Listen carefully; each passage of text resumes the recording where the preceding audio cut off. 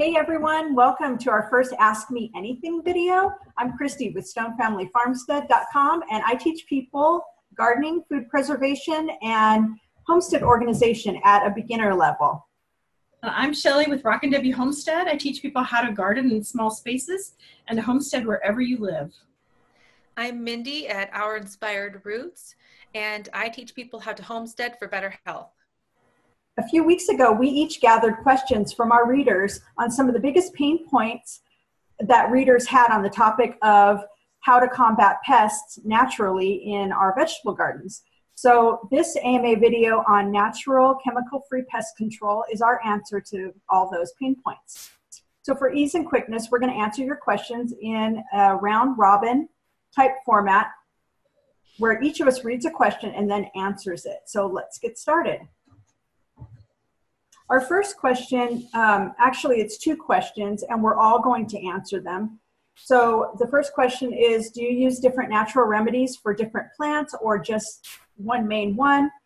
And the other one is, I'm truly worried about the damage on my plants. Most of the chemicals I use in controlling pests have not given me a good result. Are there organic pest control solutions that can be applied? Thanks. So I'm first, I guess. First, I like to take my plants individually instead of treating my whole garden. So for me, I would only treat individual plants as they were needed and not add anything to my garden that wasn't needed. And then she said she was using chemicals to control pests. And so I would use as much organic that I could without putting chemicals in. And so we're going to talk a lot about that, all the organic ways that you can help keep pests out of your garden. So that's what I would do. Mindy, what about you? Yeah, I think that's good advice. I think we also need to think about how we approach gardening. Like organic gardening is a holistic approach. And so we want to make sure that all of the pieces are being addressed, like healthy soil, healthy plants. You can do that by companion planting and rotating crops, making sure you put nice, healthy, high quality compost into your garden. And all of those things are going to help your garden just to be overall healthy so that hopefully you won't get too many pests. Of course, they will still happen occasionally, but that's the best first step. Yeah, I use different things every time, just like the other lady said, take each plant and each pest individually. I am often not using any chemicals at all. If I can, smush the bugs or pick them off with my hands, that's usually what I'm doing. And, if I have to, then I might use something that is essential oil based, whether it be something homemade or something bought. And so basically it's just sort of on a case-by-case basis. Okay, I think I have the first question. Our reader says, we just bought a home in Southeast Arizona and there are loads of grasshoppers here. I bought some insect barrier, which is a light cloth that covers the plants to keep the insects out. Do you have any recommendations for getting rid of grasshoppers naturally?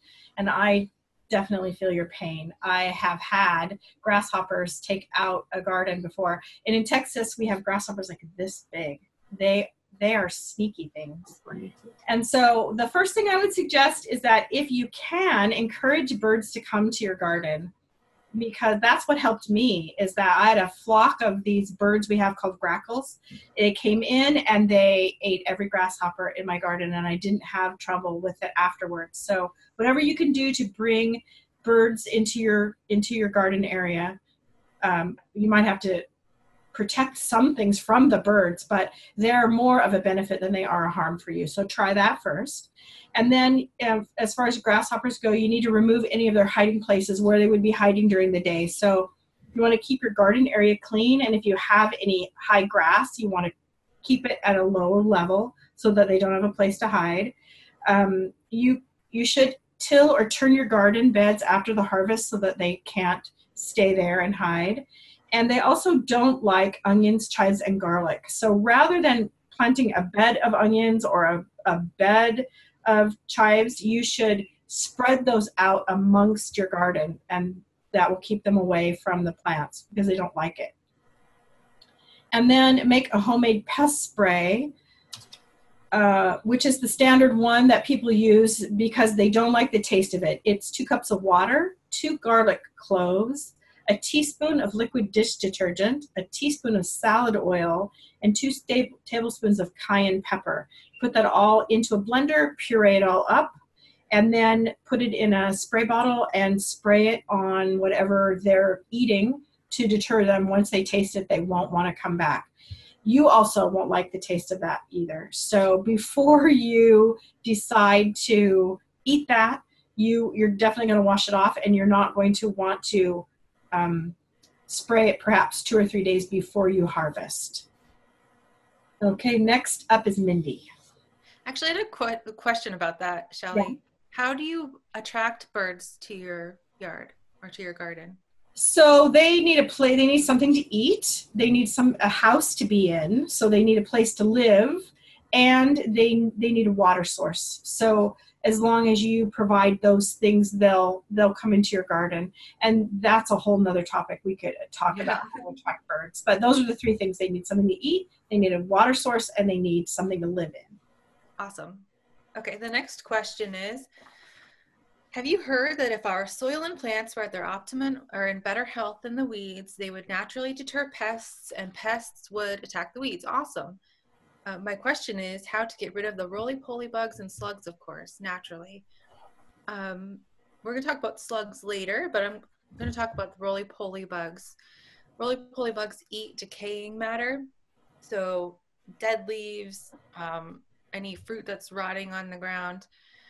In small numbers, they're not really a big problem, but when you get a lot of them, then they start eating your seedlings and your fruit and all kinds of things. So when that happens, the best thing to do is to get rid of where they like to hide out. So damp, dark places. If you're using mulch, I would try to use something like wood chips that dries out a little better rather than like dried leaves, because they tend to stay damp, and the roly-poly bugs really like that. I'd also let my chickens in. They like to eat pretty much any bugs. I think the only bugs that chickens, at least in my experience, don't like is squash bugs and stink bugs. So every other one they've enjoyed. Really cool trap that you can create is a potato trap, which is you just take a potato, cut it in half, and then you hollow out a little bit of the inside, and you can plop that down on the ground, the hollowed part down. And if you go out early in the morning and pull that potato up, you should have a bunch of roly-poly bugs eating the potato. And then you can throw the bugs to your chickens or do whatever you want with them. But if you put them all around the area, you should be able to get rid of them pretty quickly. And then diatomaceous earth will work. Kristi will talk more about that later, but it's always a last resort just because it can also affect other beneficials that are in the garden. So you want to make that kind of a last ditch effort. Yeah, so next question is, how do you find reliable sources for beneficials like ladybugs? So generally speaking, you can usually get ladybugs or praying mantis or green lacewing eggs at some mom and pop shops, other garden centers. Not usually the big ones in my experience, but maybe in your area you can check there. But you can order those 3 online as well, or you can also order other beneficials like arachnids or nematodes through the mail as well.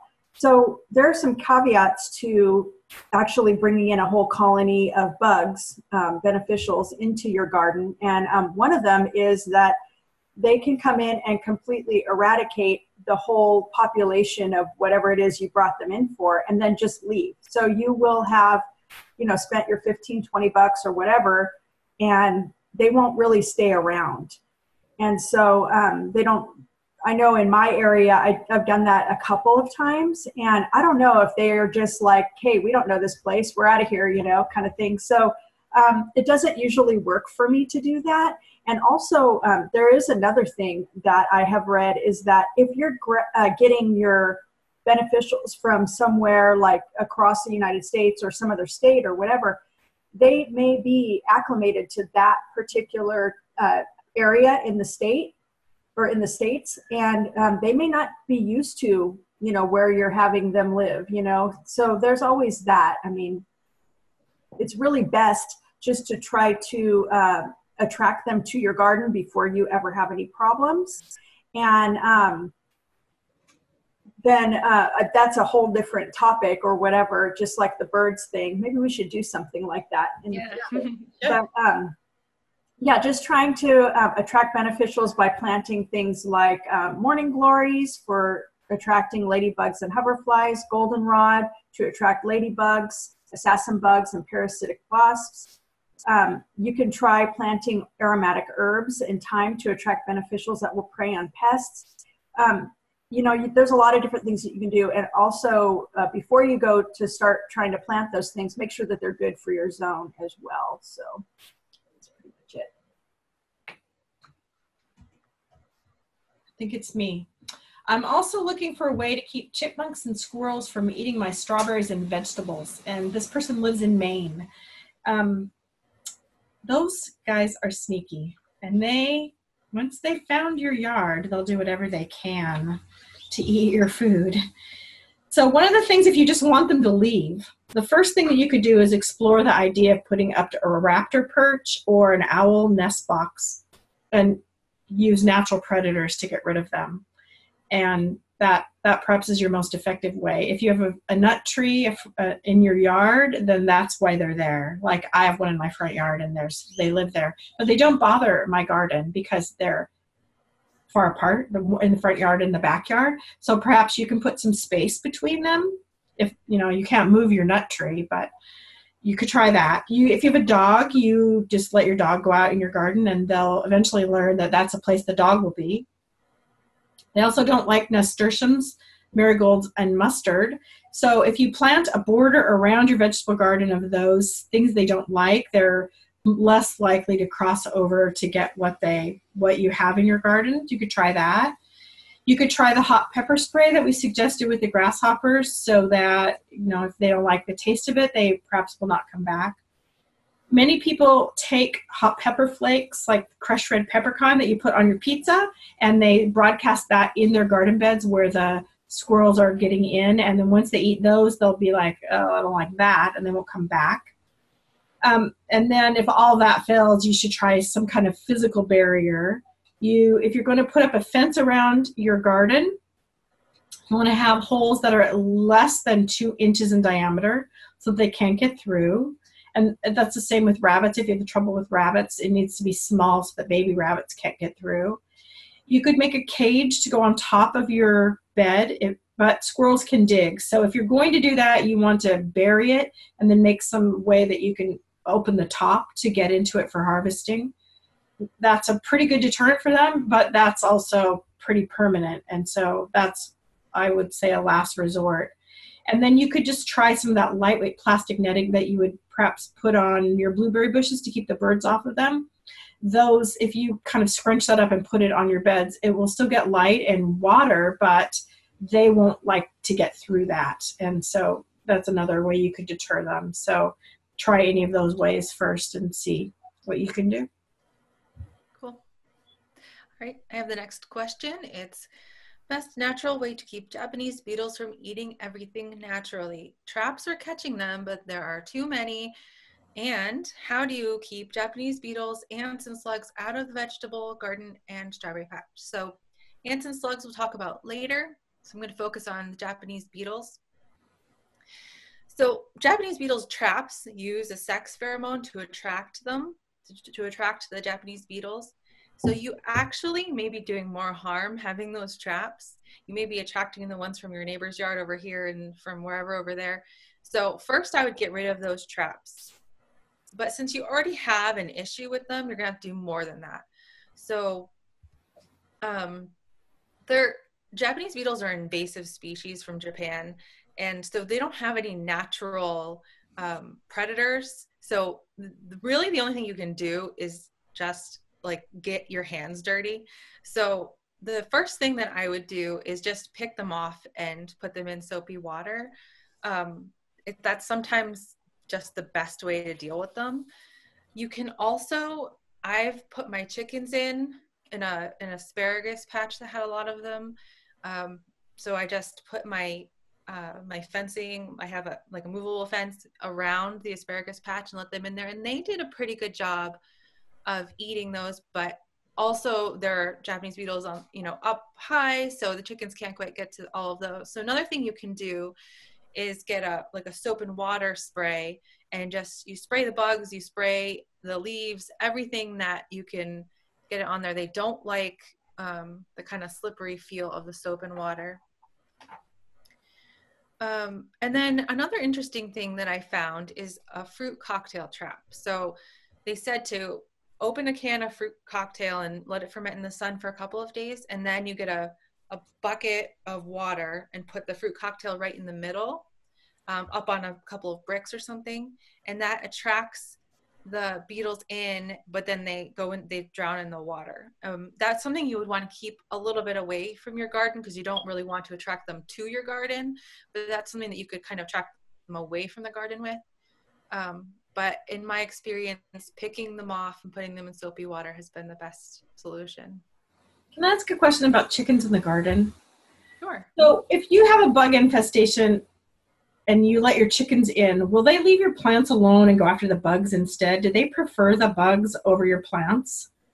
I think so, but also, I mean, typically when you have a bug infestation, your plants are already established, so you don't have like little seedlings. Yeah. So the chickens will pretty much leave those alone. I mean, they'll take a snack off of like the kale and, you know, whatever is there, but if the plants are big enough, the chickens really won't do too much harm to them. Okay, good to know. Thank you. Sure.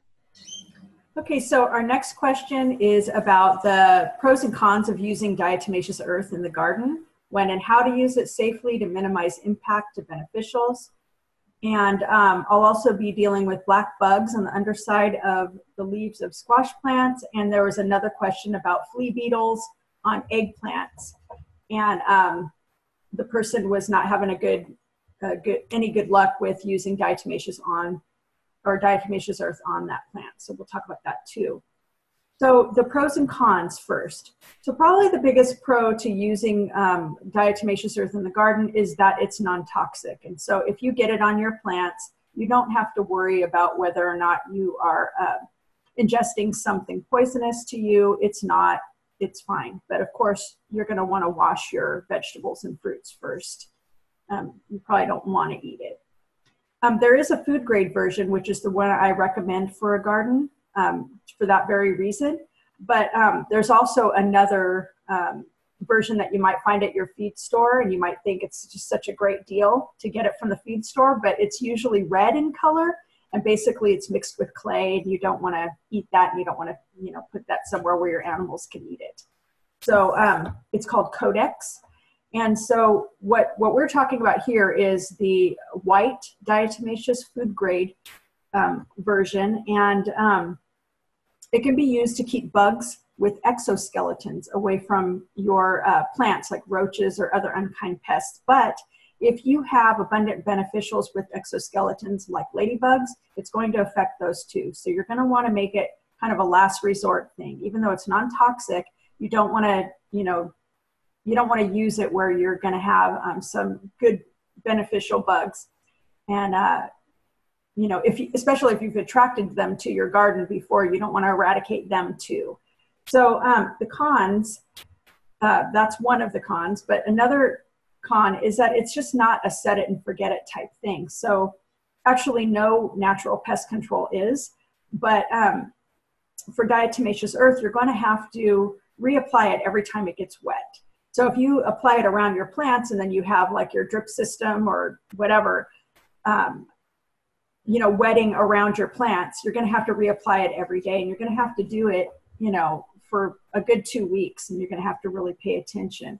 So making sure that you reapply when you're actually dealing with the colony of bad bugs on your plants is what you're going to want to do. So I found that when I'm treating my garden for pests with any natural form of pest control, like I mentioned before, it just takes a concentrated daily effort of about 2 weeks, and then you can usually get a handle on it, at least, you know, really taking the population down well enough that your plants can get hold and, you know, and get healthy again. But if you are finding that after 2 weeks you're spending more time than that, you're going to need to move on to something different. And that's the con with diatomaceous earth, because it just isn't going to work, as well as, for an acute situation as like, say, BT or something else like that. So another con is that you're going to have to be careful when applying it to plants. If you're like, just kind of dropping it onto your plants or whatever, that you're not going to want to kick up dust. Even though it's non-toxic and it's not a pesticide, it's unsafe for you to breathe in the crystalline versions of it, which is what is included inside a pesticide product. So if you go to your garden center and you buy a diatomaceous earth there, that's probably going to be the crystalline version. Just for the sake of safety, even if you buy a food grade version, that's supposed to be able to be eaten, still don't kick up dust with it, because it can cause irritation in the eyes and cause respiratory issues for you and your animals. So you're going to want to know that. Okay, our last question is, I can't keep the deer from raising my garden to the ground when the plants start getting a little bigger. I'm not gardening this year, so she wants to add this to her list of things she can do. And she wants some ideas for next year. So deer can jump very high, 7 or 8 feet at no problem. The best way to keep them out of your garden is to build a strong fence around it.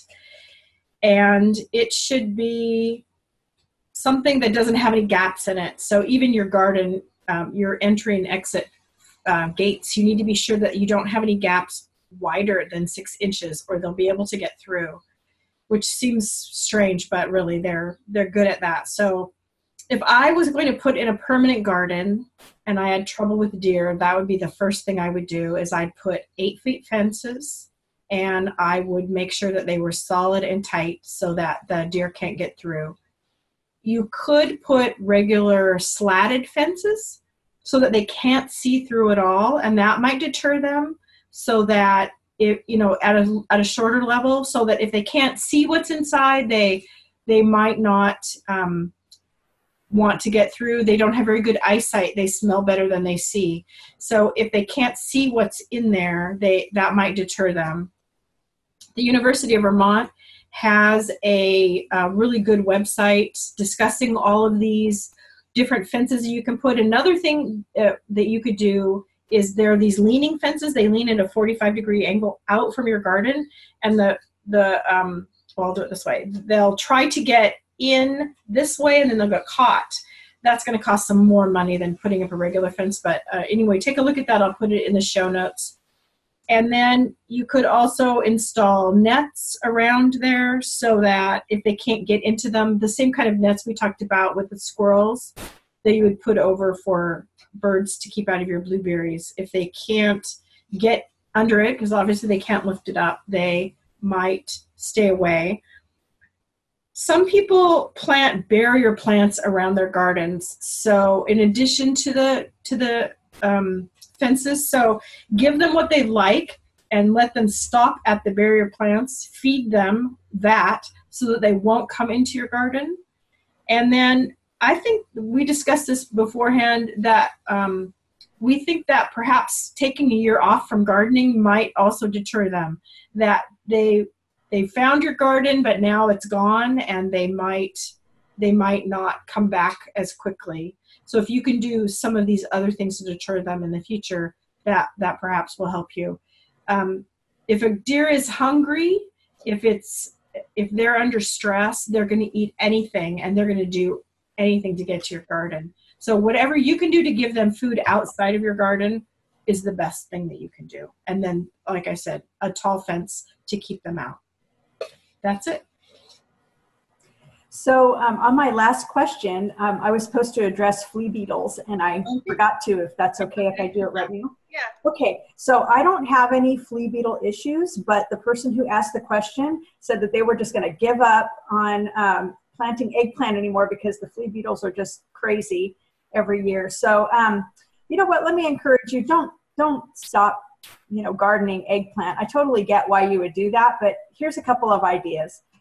because of the nature of the way that flea beetles are, you know, they just hop from leaf to leaf and they can carry disease and stuff like that. You want to deal with them more quickly than with diatomaceous earth.